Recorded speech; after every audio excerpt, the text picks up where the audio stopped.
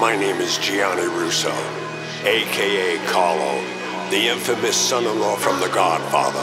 I'm now known as the Hollywood Godfather, and this is my story. Before all of the wins in my portfolio, I was a little boy diagnosed with polio. Experimenting with cures, I tried every one. Felt everything in my right, but my left was numb. Walking with a limp, like will I ever run? Once again, or is this it? Am I forever done? Living in the hospital was never fun. Some people were cool, but not everyone. You never know who you're lying in a room with. So I broke a broomstick in half and let it groove with the concrete in the bathroom floor. It had a new tip, stashed it behind the toilet in case I ever had to use it. Cause one day Dolores had a chat with me. Said she got word someone was coming after me. My heart started beating rapidly. I looked in front of me and back of me. Who thinks they're whacking me? Some weeks passed, no one's made.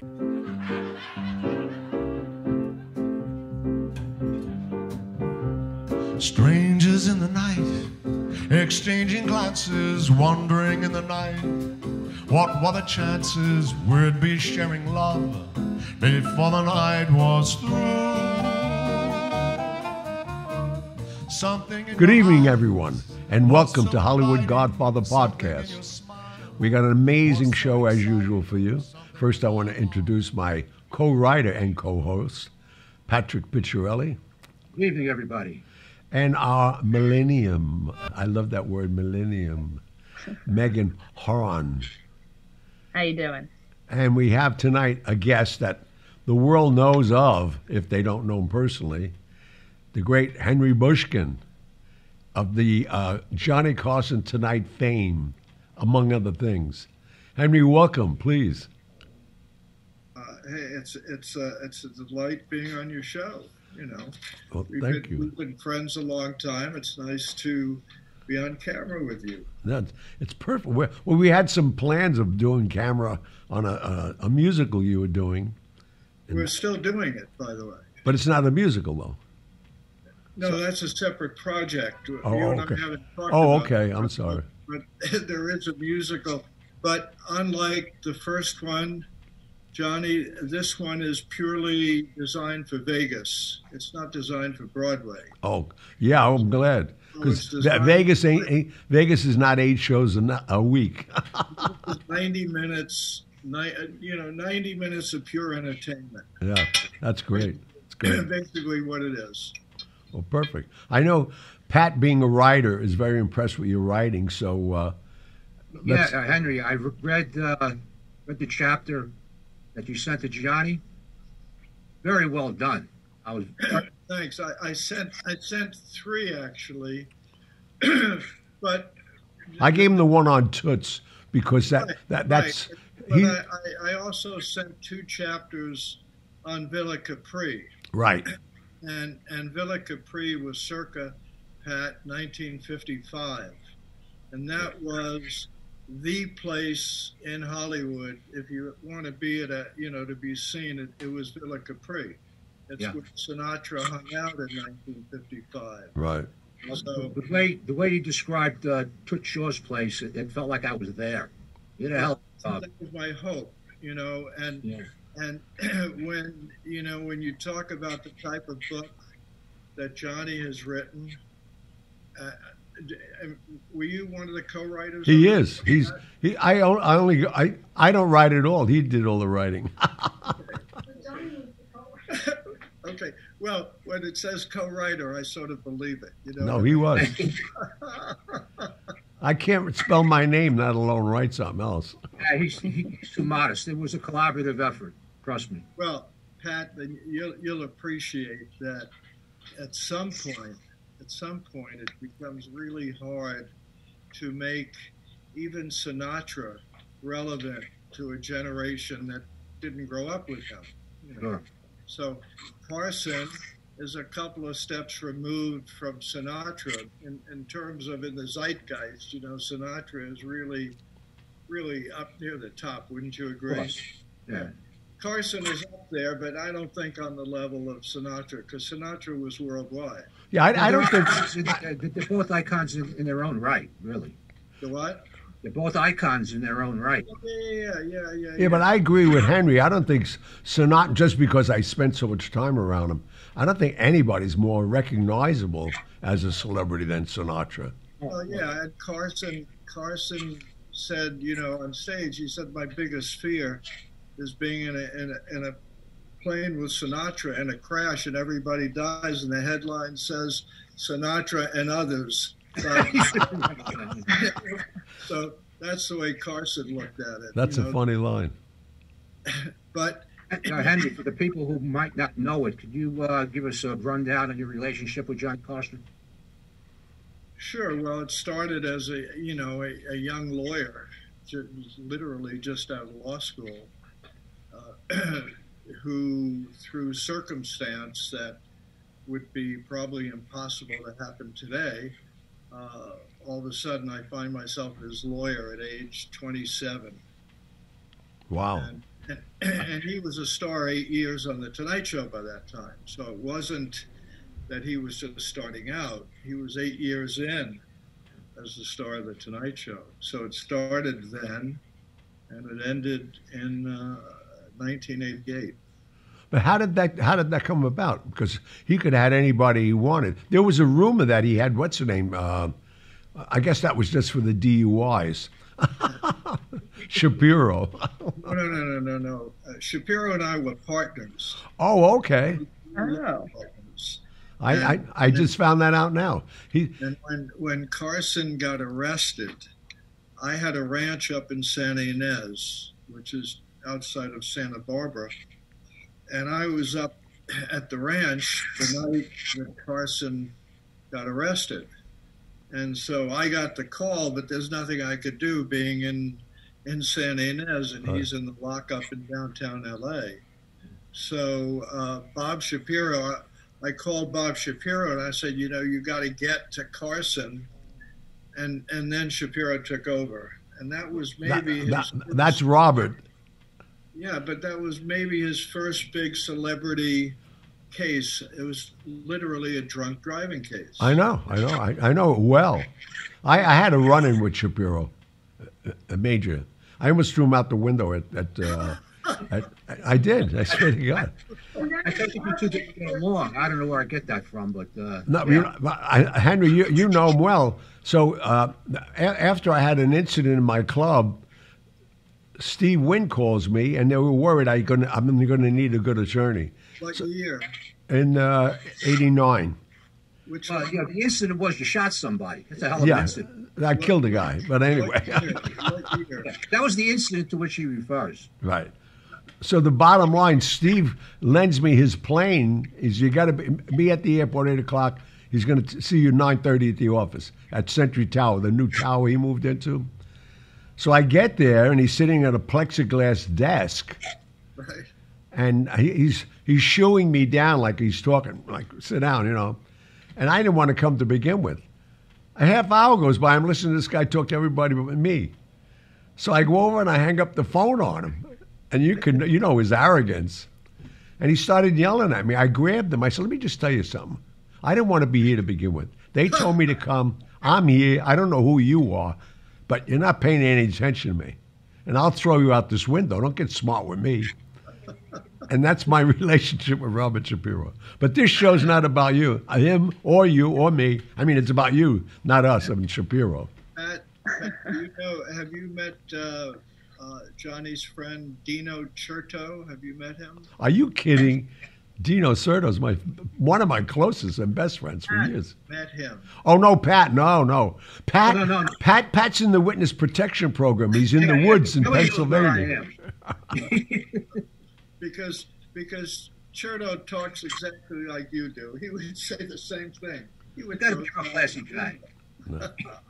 No, Certo and I go way back. Way back.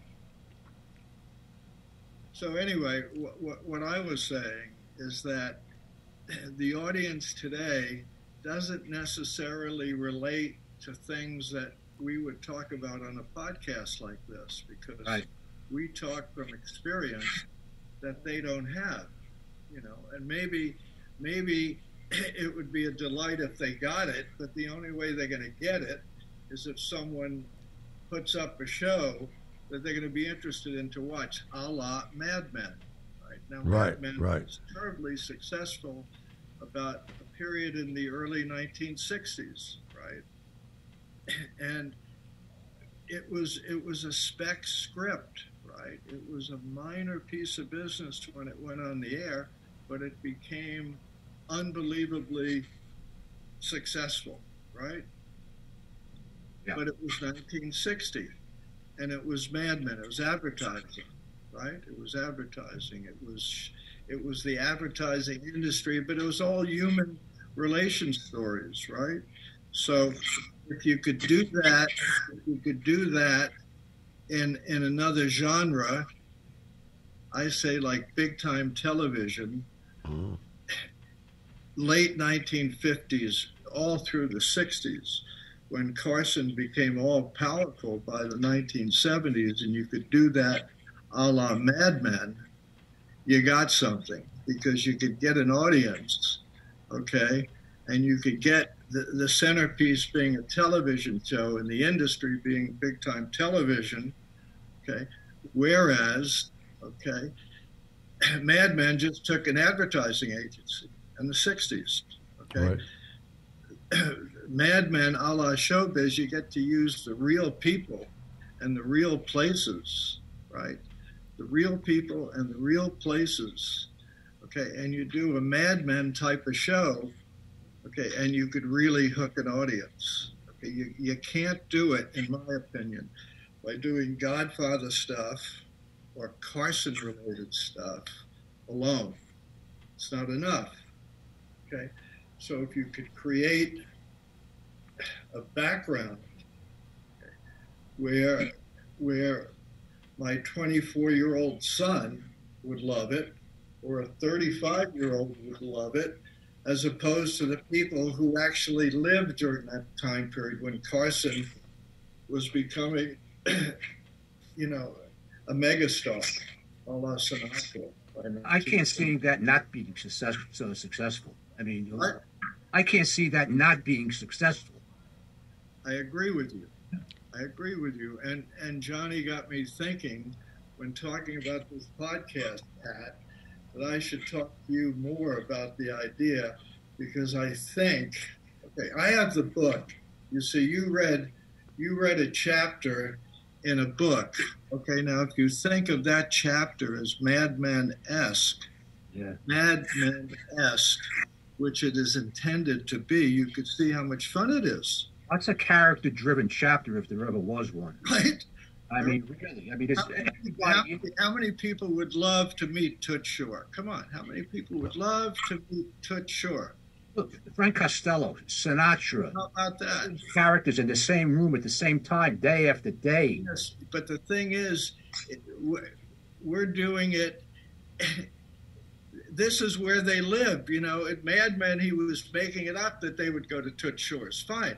In the piece I'm talking about, these people did go to Toots Shor's, and they did hang out in Toots Shor's, and they did hang out at Villa Capri and all the places that were Mad Men-esque, but showbiz.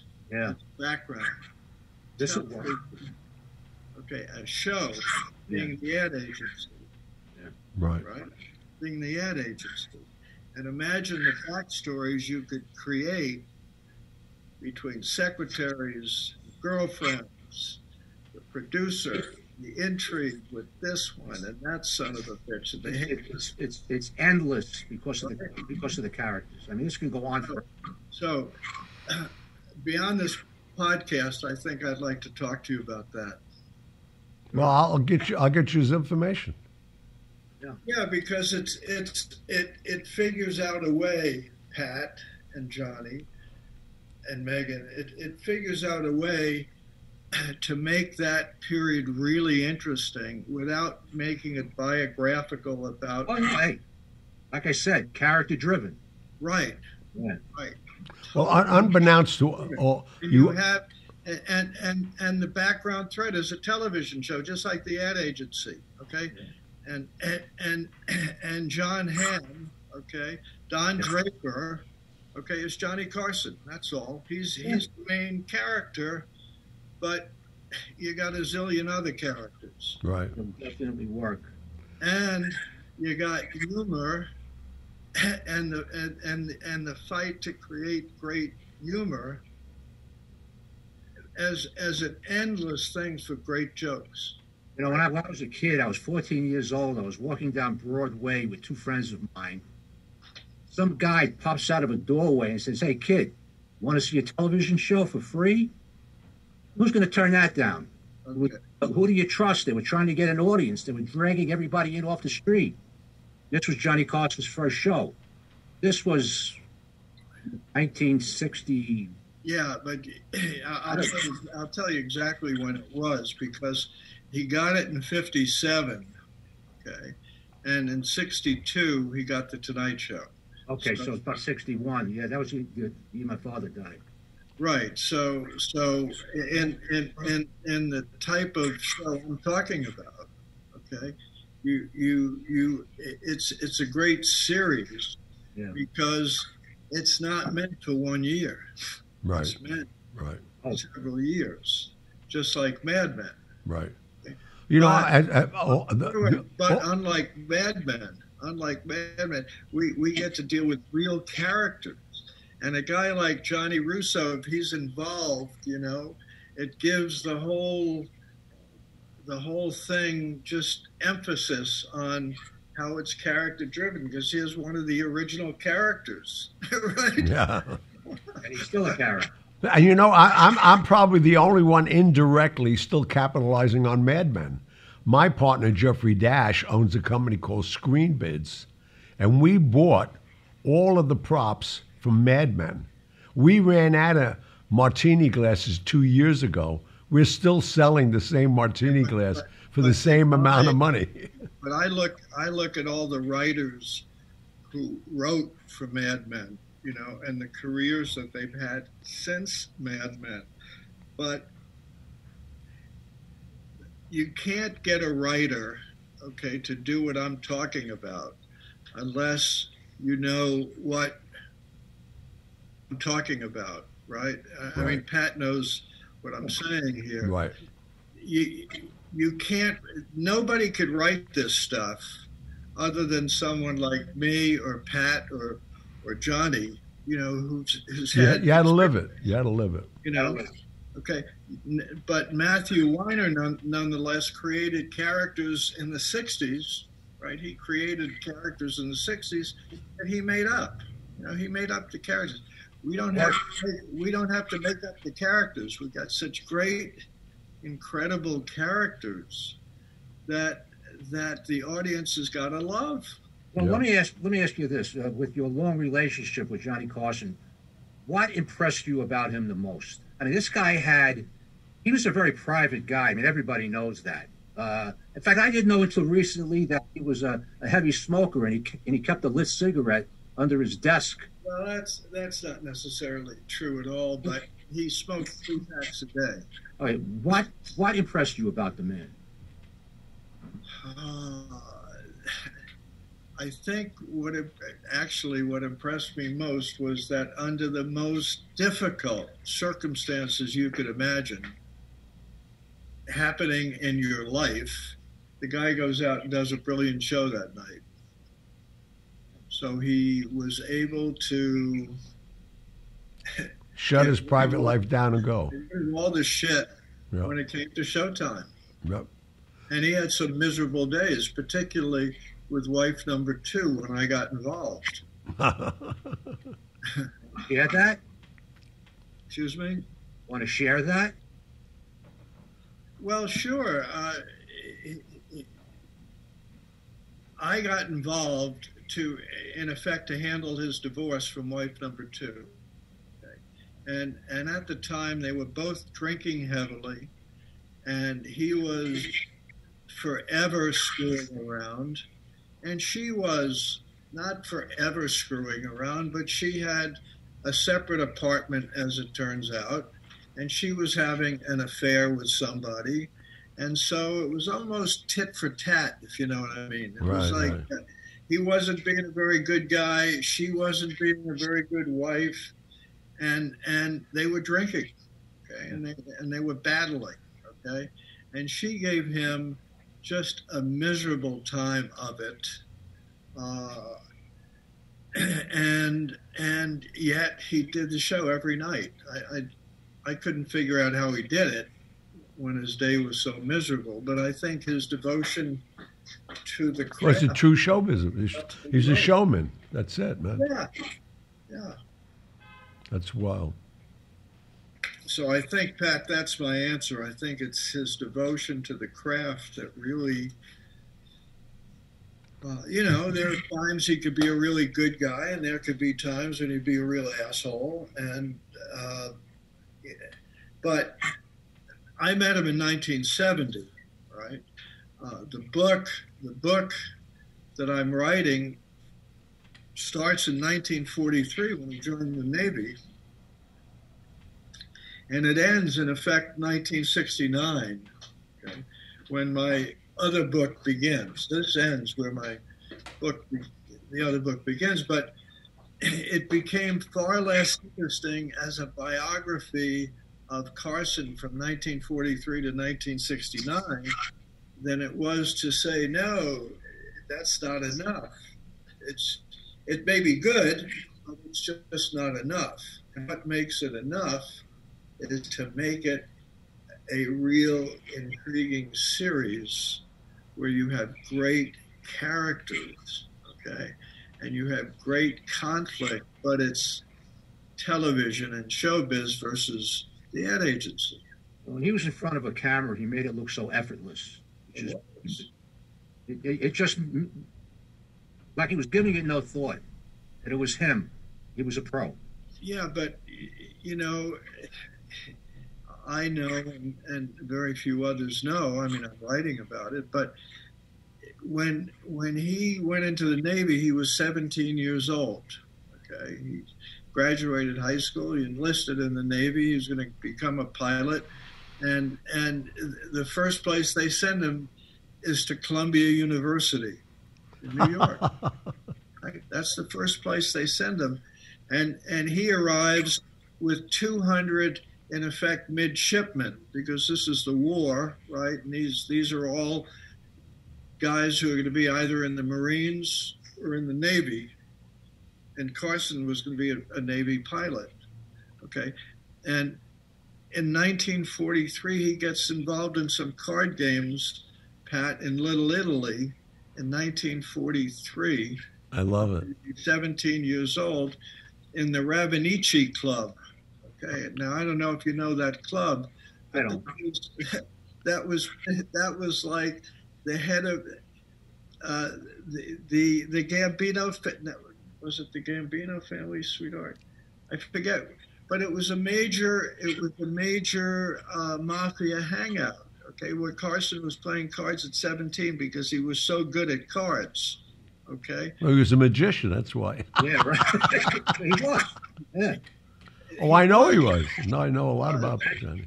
But in the David Milch script, the Carson series that's coming out, based on my book, in the first episode, Milch has him involved in a big-time card game, with some of your Italian cousins, Johnny. Yeah, I'm sure.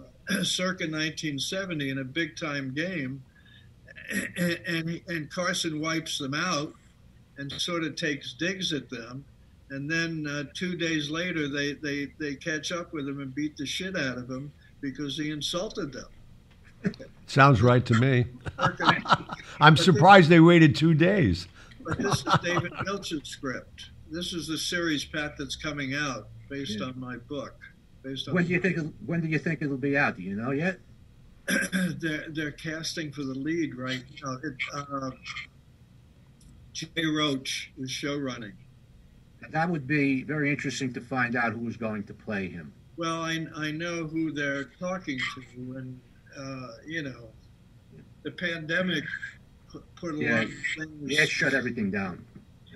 We're going through the same growing pains with our script. Well, but in the case of this series, the scripts are in. Jay Roach is doing it. Jay Roach is directing and he's show running.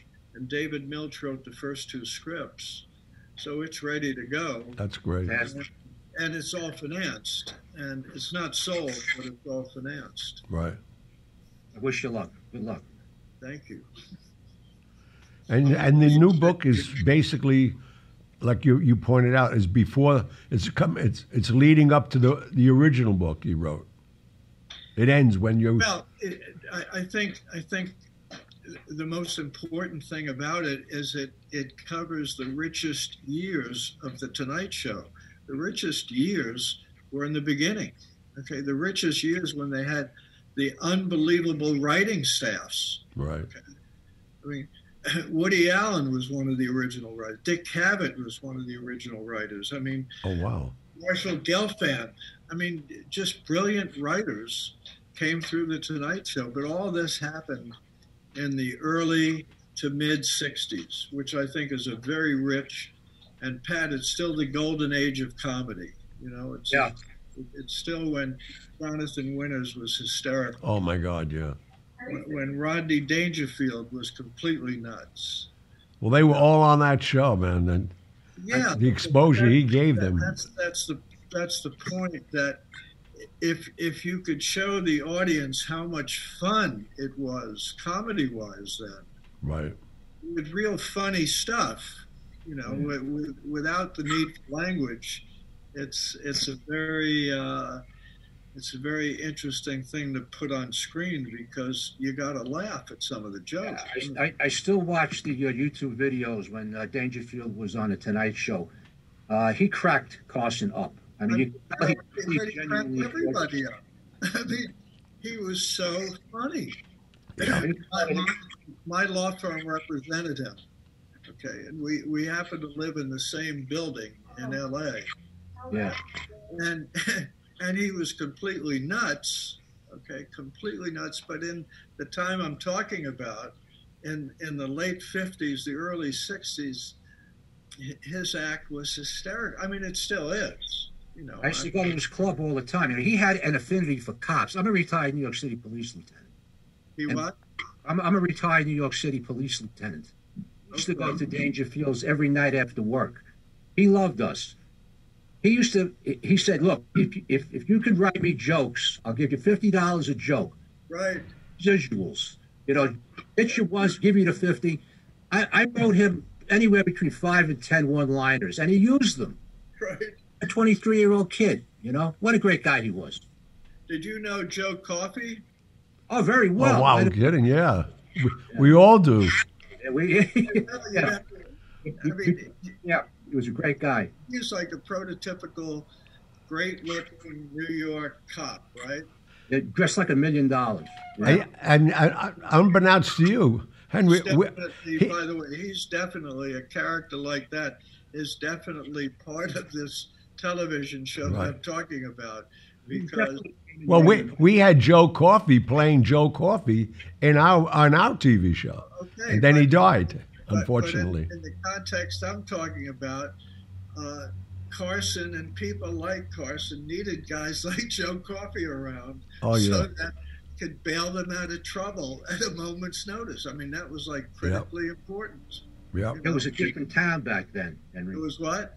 It was a different town back then. Right. Well, you pick up a phone and you could make a call. The Took Shore chapter is a pretty good example, right? Oh yeah, excellent chapter. Especially Cardinal Spellman.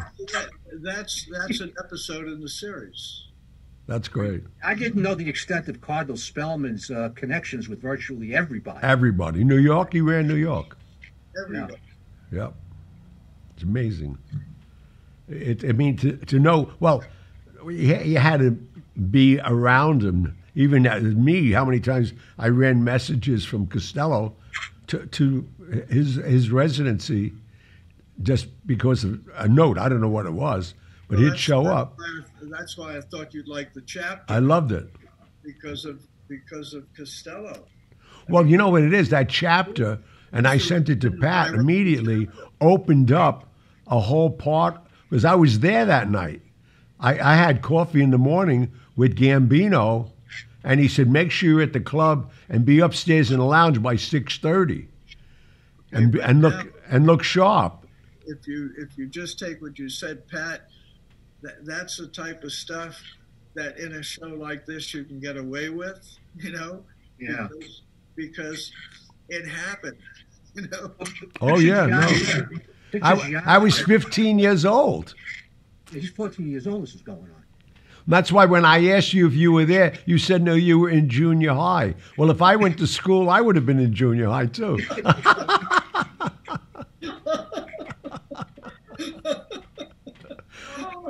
I never went to school, so I was in the school of hard knocks, thank God. That worked out for you. Oh, tell me about it, man. No, and Henry, I didn't know what he was doing, but he just wanted me to be for them to understand when they saw me in the next couple of months who I was. Because, you know, they didn't have like what we have today electronically. So he introduced me to every mob boss in the world that stayed in that whole weekend. That was very well planned of them being there that night. And then they were all at the Waldorf, and that's when they started planning JFK's campaign to become president. But well, you know, I'm sure you know of this incident when Carson appeared with Sinatra and Sammy Davis and Dean Martin in St. Louis in 1965. And Pat, there's a lot of, you can see a YouTube clip of Carson on stage with Sinatra, Sammy Davis, and Dean Martin in St. Louis, 1965. Okay, and Carson was substituting for Joey Bishop, because Joey Bishop had a bad back, and this is a weekend in St. Louis, circa 1965. The Sam Giancana put on this concert, okay, for the Hoodlum Priest. You remember the Hoodlum Priest? Yeah, sure. yeah. Yeah. So because this is another episode, because Giancana was so pissed at Sinatra.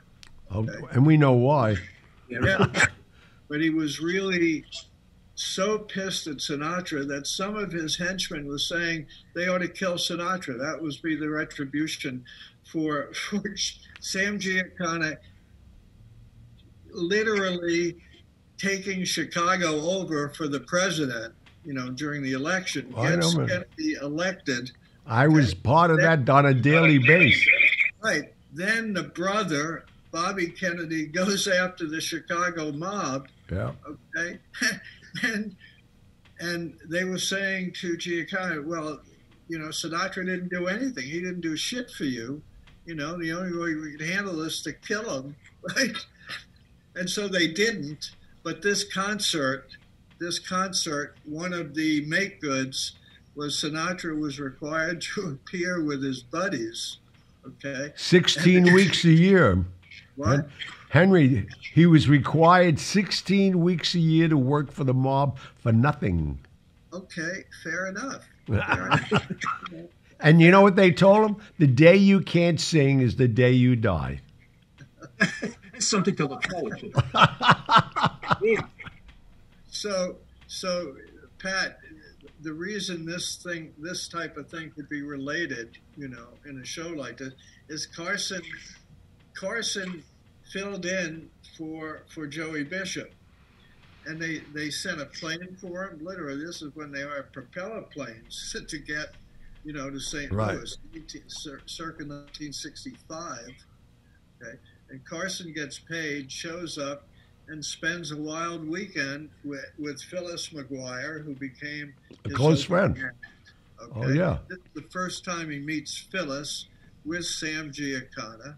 Okay, and starts a romance with her that lasted, you know, forever. I'm surprised he's alive with that one too, because Exactly.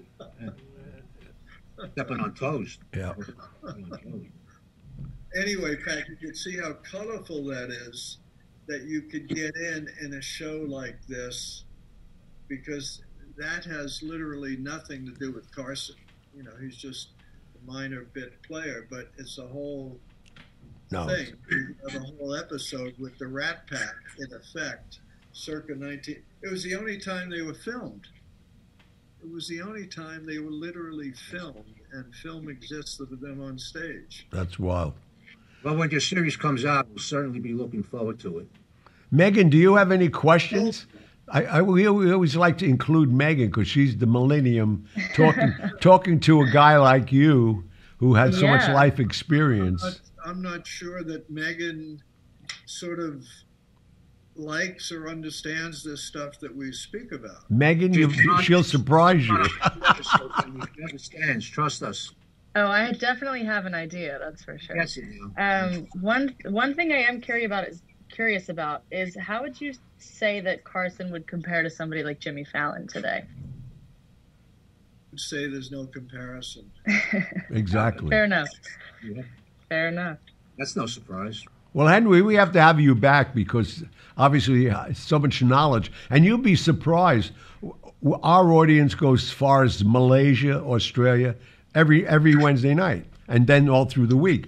And these young kids who write to us every week, they have questions because they're living in such a dormant time of entertainment. And the entertainment that's offered to them now is not. Don't you think that this period that we're talking about, whether it's Frank Costello when you were first working for him, or when Frank Costello in 1957 throws a big party at the Copa where everybody in the world shows up. Oh no, we're well into it. We are so in tune to this. That's what we're doing. What I'm saying, the period so deserves to be in front of a new audience. Exactly. But it's got to be in a relatable way. And the only way it's relatable is you make the characters really good. Right. You make them really rich. And Carson himself is so complex that he alone is a rich character. Well, we found out indirectly exactly what you're saying. In September, yours truly, at 77 years of age, had 4,800,000 hits, and they weren't from old people. No, but all that is good, but unless I'm writing this book. And it's remarkable how few editors have any interest in the period that we're talking about. But you got the wrong editors, Henry. Well, I'm not. I'm talking about major. I have a major agent, and that he's talking with major publishers. So, Okay. so it's the writing is never an issue. It's not the writing. The issue becomes It's the subject. Yeah, that's all. And so, Yeah.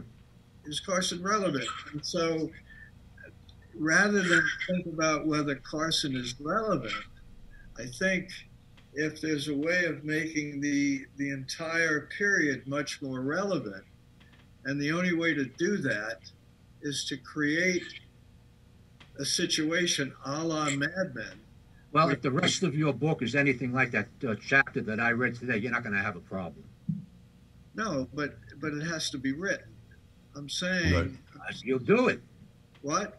You'll do it. I don't see you having a problem doing it. Except maybe. Yeah, I have 12 chapters done. It's not a question. Oh, cool.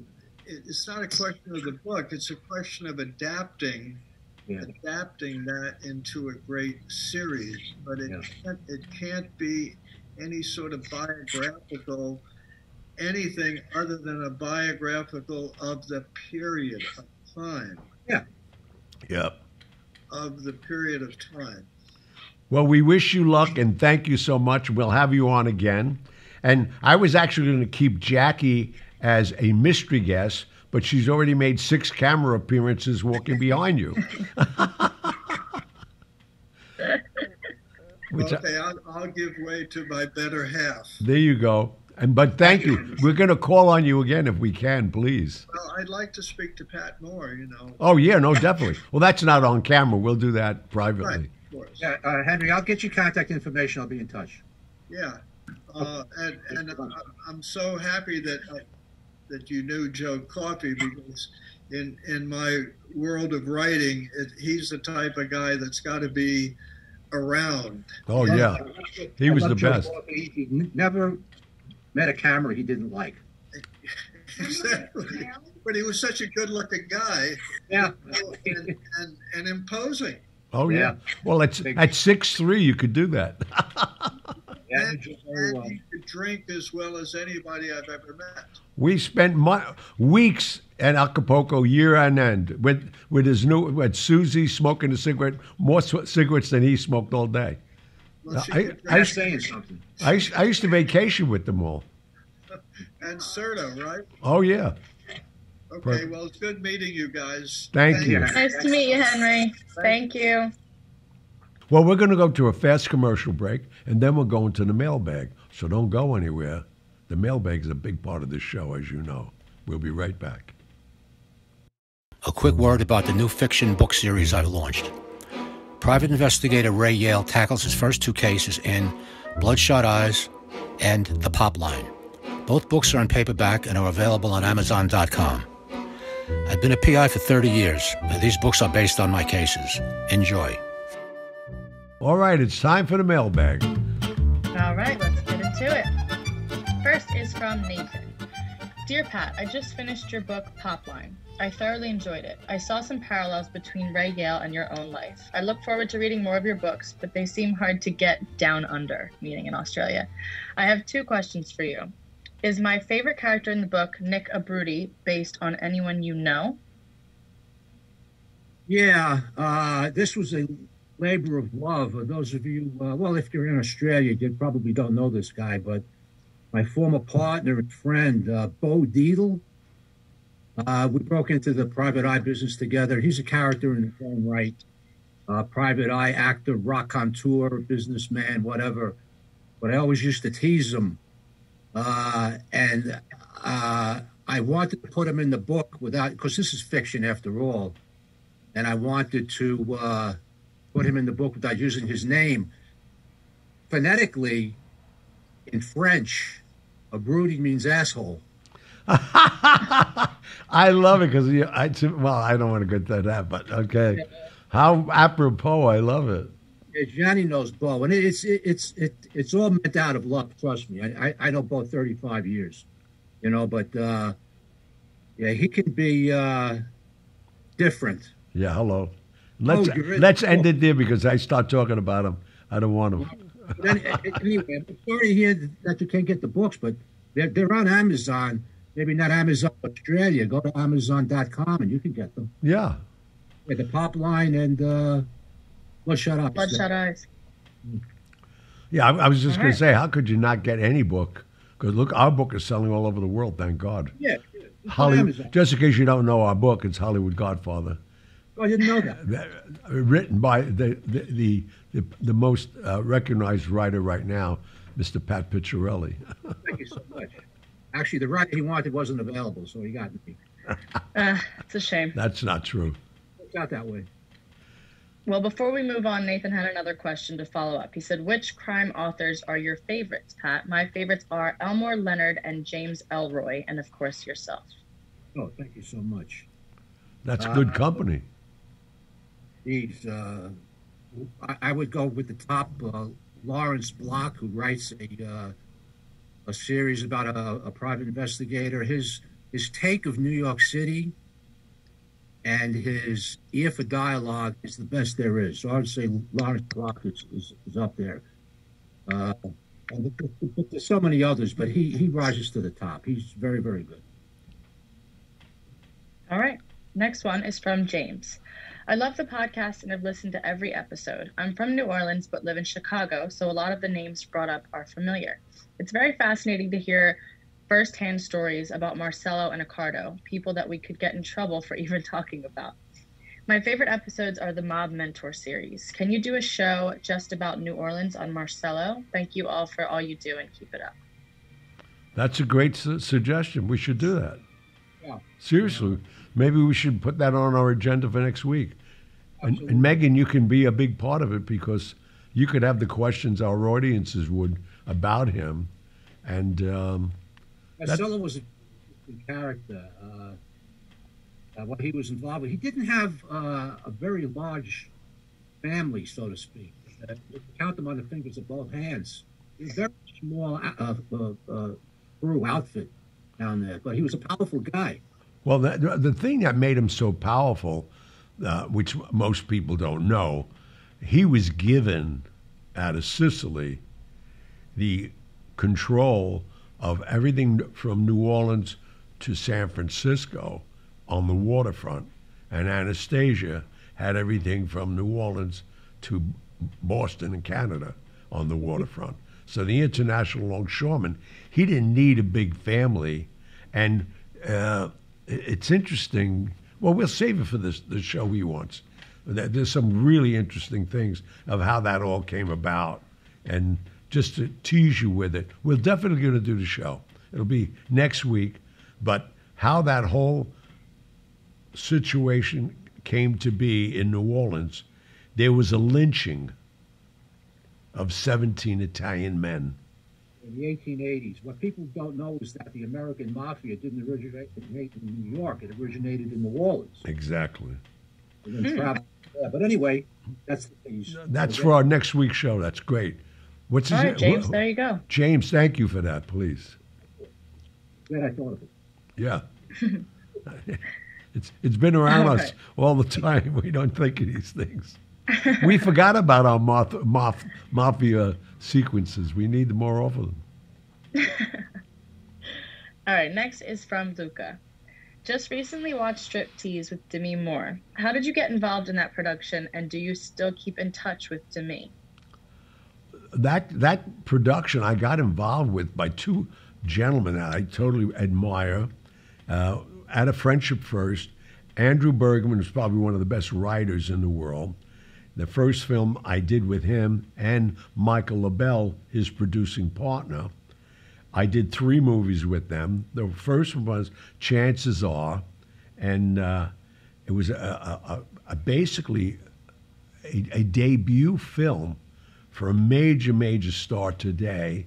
I don't want to tell you his name right now, but just to show you what a young, great gentleman he was at that time. I was babysitting for him, and I was like an idol to him because I did The Godfather, and now he's probably one of the most acclaimed actors in the world, Robert Downey Jr.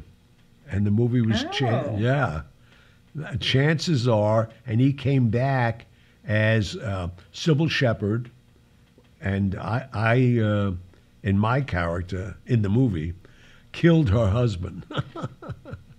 Oh. And Robert Downey Jr., I don't want to give you the whole plot, but it's a great movie, and he was a young, up-and-coming actor, and basically we got friends together, and I knew more history about him and that most people didn't know, whereas, his father had him smoking pot at 8 or 9 years of age and really messed this kid up at an early age.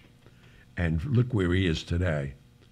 But he's the kind of guy, if he saw me in a restaurant, he comes across the room and say hello to me.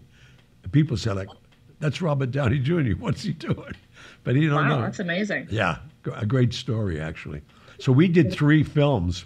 We did that, Chances Are, Striptease, and another movie called Chances Are with the black comedian who died, Richard Pryor.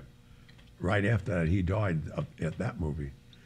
But Andrew Bergman's a great director. And Michael LaBelle is still a good friend of mine. You keep in touch with Demi Moore? No. Demi Moore, and after, she went through a lot of changes that we all watched visually happen with that young kid, Kutcher, what's his name, Kutcher? That young Ashton Kutcher. Yeah, that kid. And so, it's hard.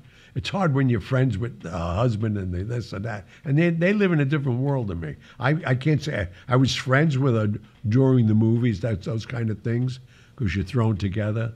But then we all go our own ways. And after the 2 or 3 months of being together, and she went on to do Jane. What was that? G.I. Jane. G.I. Jane. So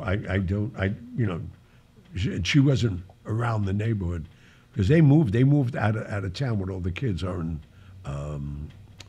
Bruce. But anyway. Oh, yeah. Yeah. Next. All right. Next one is from Marie. Marie says, my mom is the biggest Godfather fan in the world. Seeing as the film doesn't really focus at all on women, why do you think it had and still has so much appeal to female audiences? Well, I think Pat and I recognized this early on. The women in the world always had an intrigue for mob. I mean, Cagney and Bogart, all of them made their career on playing gangsters, and their audiences were women because of the charm of it. And even in real life, I've had the privilege of seeing women just dropping dead over John Gotti. And I was at Regimes one night when two women left their husbands and sat with John. I mean, it's a very strange attraction, but it's got a lot of sex appeal, fortunately. Godfather, the film was a mystique. It wasn't it was realistic, of course, in the writing and the acting and all that, but it had an aura of mystery to it, an aura of respect, like the old time mob, which doesn't exist today. Right. Women are attracted to that. Right. Strong men with honor. The way they dress, their mannerism. Very, very gentlemanly like around people. And the old wise guys were like that. Very soft-spoken. And very charming, never foul-mouthed, would stand up for women when they got up, open the doors for them. And I think they wanted that in the man that they were with, probably, and didn't get it. Yeah. All right. Next one is from Sam. Sam says, Gianni, I've been trying to locate the episode in which you spoke about your personal experiences with Elvis Presley. Could you repeat any specific stories that you have about him? Well, Elvis, I got to know Elvis really well. He did me a favor. Early on, I opened a club called Tiffany's in the Tropicana Hotel, which Costello happened to own. That's the only reason I had the privilege of doing it. And he came almost every night and just loved the place, number one. He was asked to come, and he did. And it was a great hang. And then he started inviting me to his show. And then, we would all be up in Suite 3000, which was legendary, at the old International Hotel, which was the Hilton Hotel. I don't even know what they call it now. It's on Paradise Road. It was the first major hotel not built on the Strip. And Kirk Kerkorian built it and opened it in July of '69, I think, with Barbra Streisand for 2 weeks, doing 2 shows a night, and then following it up with Elvis. And that's where really I got to know him, because Alex Schufe, I don't know how I remember these names, Alex Schufe, who I was very friendly with at the Flamingo, he became the casino manager, and I had a table of 10 anytime I wanted it. And I went every night with Elvis because every woman in the world wanted to see Elvis. There was lines outside, and I'd show up 10 minutes and I had the best table in the world, and I'd have my pick on the girls in line that were not going to get in. Made life easy for a while. All right, last one for tonight is from Dominic. Dominic says, Gianni, you've spoken before about how you love to take walks through New York City. What are some of your favorite streets or park spots? Well, I have a few, actually, because where I live geographically, I walk 3 blocks, and I'm in Central Park. And Central Park, you could really lose yourself. It's like, I think, 700 acres of land. And so Central Park is very pleasant. I don't recommend it in the dark anymore because there's so much going on. But I just love Manhattan, period, and walking. You can go left or right and find amazing things. I still like walking Fifth Avenue and just window shopping. So it's New York is, if you're asking where I like to walk, I would have to say Manhattan is my favorite place to walk. All right, that's it for tonight. Well, we can't thank you enough. And as You know, Pat is very prolific right now. He has great books out. So support him, support us indirectly, keep the cards and letters coming. We have so many thankful fans from all over the world now. I think we're we just got a report. Megan, we're in 7 countries or 8 countries now. Mm-hmm. Exactly. Which is fabulous. And that's all due to you. Please tell your people, your friends, whatever. We do appreciate you all. And keep the cards and letters coming. May I add, please leave us a review. Oh, true. Okay, I forgot about that. That's why you are who you are, Pat. Could you be more specific? Where should they leave the review? Go to iTunes and leave us a review. Reviews for podcasts are very, very important. So if you like the show, give us some love. Yeah, we appreciate it, and we'll reciprocate. We'll give you the love back. Yeah, absolutely. Megan, good night, my darling. Good night, Johnny. See you next week. Good night, guys. Hey.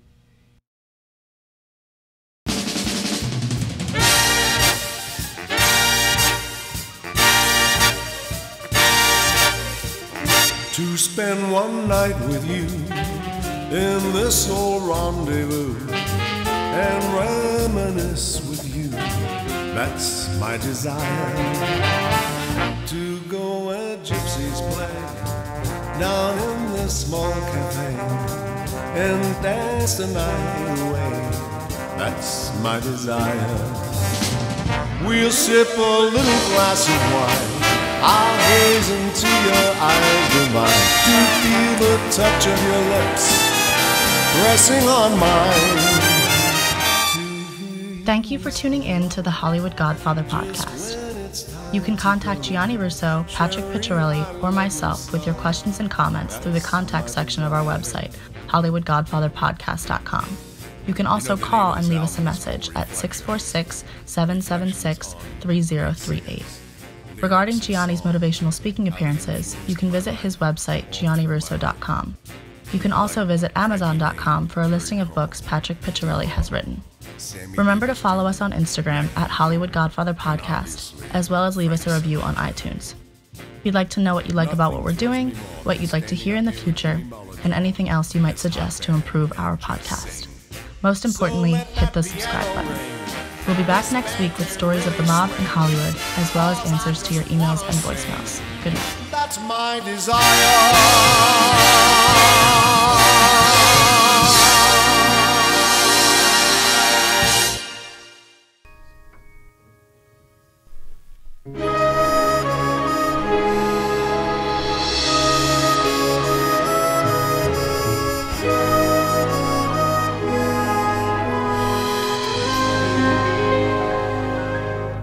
When I was 17,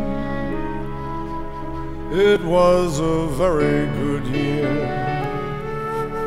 It was a very good year for small town girls and soft summer nights. We'd hide from the lights on the village green